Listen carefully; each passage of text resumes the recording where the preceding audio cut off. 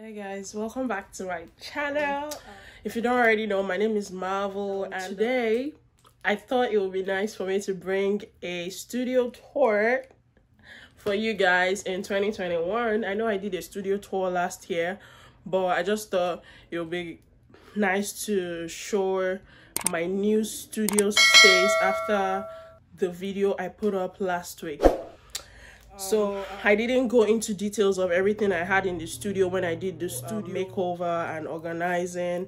So yeah, let's just jump right into this video and I'll show you everything I have in my studio space.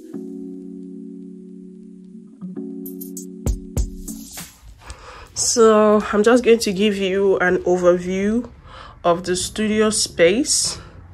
So this is this studio space, if you don't know, is currently in my room. So that's the door. When you come through the door on your left, that's where I have everything set up. So I'm just going to go ahead and show you everything from this end and then move down to the storage and shelf bookcase section. So first of all, this is these are two filming lights. I got them from Walmart, and they actually come from a different brand, but Walmart kind of partners with several stores online. So I got these filming lights from there. You can also use them for shoots and any other like photography stuffs that you want to do. And this easel right here I also got from Walmart. It's actually from the US art supply store, so if you want to get it directly from them, you can go ahead and just search for their collection of easels and you'll be able to get this from there, and you have to set it up. Anyway, moving on to the next thing, I got this plant from Lowe's and it's a live plant. I also got this one from Lowe's as well. I really love this because of the minimalist line drawing there. I have some books here that I brought from Australia. I really love reading, although I haven't found the time to do so lately, but I will get back into it soon. I also have my speaker that I use for playing music while I'm painting above my studio table. My mom gave me this thing this is kind of a gate thing that you use when you have toddlers and you don't want them to cross a particular area in your homes. But I just thought it would be nice to use it for like hanging stuff. This is my laptop for editing. This laptop, I've had it for about 5 years now. It's been really helpful. I also have this set of brushes. Some of them I've had from college, and other ones I purchased when I got to the US. I got them last year. Especially these two, I just got them. They are really one of my favorite brushes. This is a painting I did yesterday. I had so much fun doing this. It didn't take me up to, I think it took me less than 10 minutes or about 10 minutes to do this. And you'll be seeing this in a video very soon, so I won't go into much details of that painting. I got this, it was too big, so I'm going to put a smaller plant in there. This is a mannequin I got from my friend as a birthday gift. This case, I have loads of pencils in there. So I have different pencils that I got last year from Amazon in here. I carry this around when I just need to be on the go and I want to just take something with me to paint, to draw, or when I have like any ideas. I just always have this in my bag or in my car. And then the case was from my mom. She gave this to me. Moving on to the next item, I got these jars. I got 2 of these jars from a thrift store. I went looking for a studio chair, which I haven't had much success with because I'm trying to get something cheap and affordable. I wasn't able to get that yet, but I will definitely get a studio chair soon. This artist book is from Amazon. I'll try to link the book in the description as well. This bike thing is also from Amazon. I just what else? Okay, this lamp I got from my friend in Australia. So when I was coming down here, I actually shipped this with some of my stuffs, because I just love having like little stuffs that kind of brings memories of my friends. And also this also is from my friend in Australia. Shout out to them, they know themselves. I can't remember exactly where I got this from. If I do, I will link it in the description. But this I use in holding my phone when I want to get different angles of a painting, or when I'm filming. I just use this to hold my phone. I really love this. Just take a look at the detail. It's so nice. It looks like this was hand painted, but it wasn't. I'm actually working on this ink. I've been working on ink since yesterday as well. I did a little bit of work that I didn't put online or record. Actually, I think I recorded it, but I just don't know if I'll be uploading anything about that. But anyway, so I used to use ink for drawing a lot, so I'm trying to get back into using ink. Also, I feel like because it's been a while since I've painted or drawn anything, ink has so much fluidity that it gives you so much movement in your painting. So this table, I love it because you can literally extend this section, so it literally goes all the way out. And I just love that it's by the side of my easel, because when I'm painting I can just move the plant and move everything here and put them on the floor, and just kind of put all my brushes, water, whatever medium I'm working with. I can just have that space and have my chair in front of the easel and paint. So that's really handy to have that there. So this table is also from Amazon. I'm going to link it in the description. I have this stapler that I use for kind of holding papers down together. You already know what little cutter, scissors, pens, and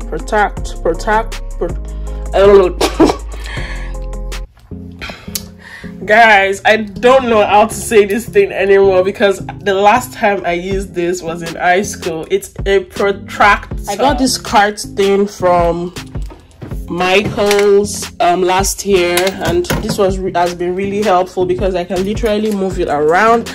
I'm pretty sure every artist owns one of these in different colors. It's so handy because it has those wheels at the bottom, and they kind of help you move it around, and it's not stationary. And I just like that you can literally have it out of the way. And on this in this cart I have my Artisan watercolor, compact watercolor that I really love. I got this from a thrift store as well. I think it's actually for holding eggs, but I just thought it would be nice for a palette. And yeah, that comes in really handy. And I have this wooden palette as well. I have a spray bottle, Mod Podge. I have different jars for different mediums of paint. I have this oil paints, my Winsor and Newton. Yeah, my Winsor and Newton oil paints. I have them in different colors in this little bag over here. And I just have more stuffs here. I have my watercolor case. That's where I do all my watercolor work. This is a oil pastel. I have different oil pastel here as well. I also have this linseed oil that I haven't started using yet. I have my fabric paints just right there, and I have this tray that is divided into 3 sections. I have different mediums as well, watercolor, oils, and acrylic paints. Okay, at the bottom of my chair, of my table, I have this drawer here. So I just keep my laptop charger, my laptop case, and just a few papers. And these frames, I'll be using them for a video soon, so stay tuned for that. And I have more paper here for drawing. And I also love the fact that this table has this thing, so it's kind of a drafting table, and that's why it has this black ledge. So you could literally pull it all the way up to about here. I wish you could pull it up to this point, I think. I wish I could do that, but that would be a lot of work getting all this off the table. So I might show that in another video. Now moving on to the bookcase, the bookshelf. I really love this bookshelf. It was just the right size that I needed, because it's just right behind my door and I didn't want anything obstructing the door or something that was too bulky. So this was a perfect size for the studio space. And on this shelf I have this set of books, of course also from Australia. I got this clock from Ross, this fake plant from Lowe's as well. All my plants are actually from Lowe's, so every fake plant or live plant you see in my studio is from Ross. I also from Lowe's. I also have one plant up here as well. I really love plants, so I had to get a few. I also have this bamboo one here as well, and they're really inexpensive. Anyway, I got this thing from Australia as well. This just kind of gives me memories. I used to work with a childcare, and we had one time where we had a magician come in and he gave everyone one of this, so I just keep that there. Have this thing that I got from, I think, Burlington, that has this word: gratitude turns what we have into enough. That word just stood out to me, and I had to get the frame. Anyway, I have my Gamsol solvents for washing brushes, for toning down my oil paint, for making it a little bit lighter. I also have this gold thing that I got from World Market, because I got a few items for my room from World Market, and have a bunch of stencils that my mom gave to me. I have this jar, this wooden box where I keep my coin. Also have a few papers, sticky papers for making notes and whatnot. I also have this desk easel and this clipboard. I also keep my camera up here because I just like it there. I have this basket where I keep accessories like my microphone, my extra charger, and just my small tripod, which I'm currently using to film. I have a bunch of books for different mediums. I have this new set of brush as well. Also, I have this basket where I keep my rags. So I just chopped off some of my clothes and I just keep the rags in the basket. I also have this case thing where I have different colors. I have this little transparent bag where I keep my sellotapes, my glue gun, and extra pencil for drawing. And at the bottom I also have this like a tech section. I have more techie stuffs here, cables. What else do I have? Yeah, I have cables. I have my laptop, my computer bag, my drone. I keep everything here. And then this is my tripod. I usually would have it at the corner there, folded up, but I just don't think it's disturbing me, so I just left it in the corner there. Also, I left a little bit of space in between the wall and the bookcase, so I can have space for keeping canvases. As you can see, I have a few frames, a few bigger sketchbooks, and everything in there. I also have more brushes here, palette knives, more brushes, little panels, canvas panels, this color wheel thing.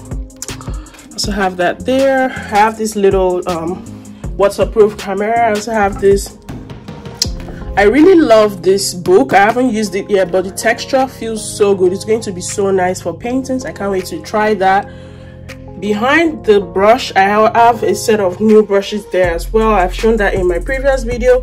I also have these lockable containers for putting paints, which I haven't started using yet, but I'm so excited to use them when I start painting again. Anyway guys, I think that's about it. I think I've covered everything in the studio. That's it for now. My studio isn't anything like big, or you know, I haven't gotten a lot of materials that I really want to get. Guys, that's the end of my studio tour. Let me know if you enjoy it. Let me know if you liked it. Like I said earlier, I'm going to link everything down in the section, and then yeah, don't forget to subscribe, don't forget to share, like this video, do all that good stuff, and I'll see you in my next one. Bye for now.